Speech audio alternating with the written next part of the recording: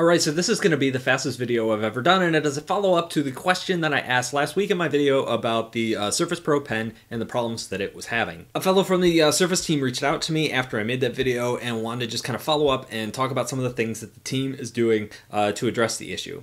First of all, it is a fix that could be done through software. He doesn't know when the fix is coming. He couldn't give me a specific date, but he did say that they are working on it. They are aware of it, and they're going to be packaging this bug fix up in a Windows update that's coming in the future. Now, I know this is kind of a frustrating answer for a lot of people because we want it now and we don't know when the future is. He couldn't give me a specific date. Is that a week away? Is that a month away? Is that a year away? I can tell you this from my experience. I have been a designer on software teams before, and sometimes this could be incredibly frustrating because you might have a fix ready, but you have to bundle it with a bunch of other things before releasing it so that you're not just hitting your users with fixes like 2 or 3 times a day and you kind of package all those things together.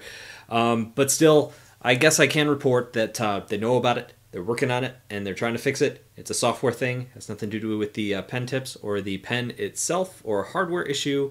It is purely software, and it's something they can fix. So that's about it. I'll talk to you guys in about a week or so, and thanks for listening.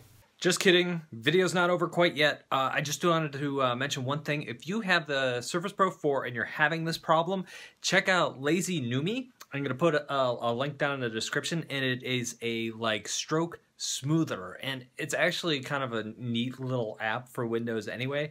But what that's going to do is that's going to be able to help you get rid of the shoestring problem you're having on it. So anyway, if you are having that problem and it's really frustrating you, it's worth checking out. There's a free demo.